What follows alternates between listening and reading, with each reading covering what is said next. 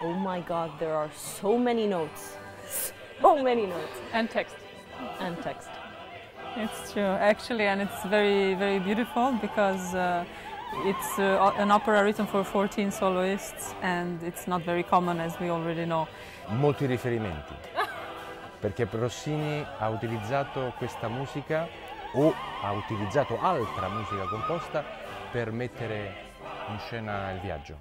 Dissertazione classica sui nuovi effetti armonici, onde portenti ampionici, richiestera stupor, dei primi effetti teutonici, le rare produzioni, compendi di cantori, dei caschi And I think what happens on the way, the preparation and all the different complications, the arguments and everything with Corina and all the different people, I think it's more about that.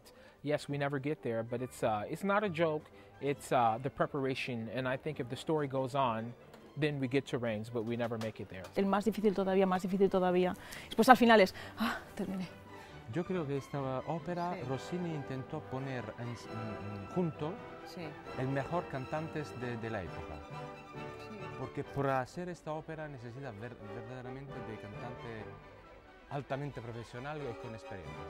You analyze how they're managing the role, how they manage their voices, how they economize their voices, and how they develop the role during the rehearsal as well.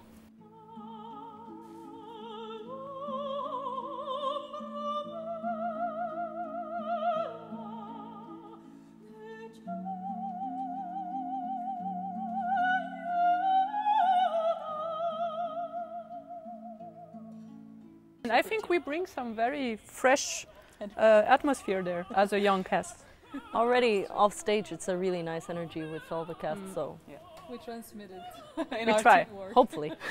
It's beautiful to be together. It's tricky to manage to be all like a big unity of voices and characters, but each one of us enriches and makes the show happen. El dúo que tengo yo con Liebenskopf, que es muy amoroso.